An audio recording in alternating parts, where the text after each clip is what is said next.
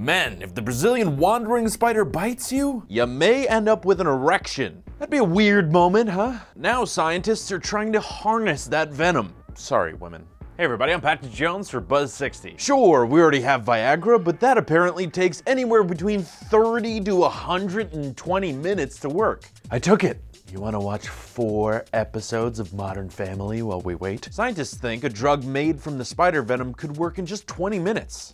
What a time saver. To investigate the chemicals in the bite and their effect, scientists chopped off the penis of a dead mouse that was bitten by a spider and hooked it up to an electrical source. So, what'd you do at work today, honey? An artificial venom proved to be effective with rats, but there's still a long wait before any drug would go to human testing, until this news gets out. Because men everywhere will all want to try this stuff so they can make Spider-Man jokes. Just wouldn't recommend it if your name is Uncle Ben. I don't like your chances. But 60, you know, pass it on.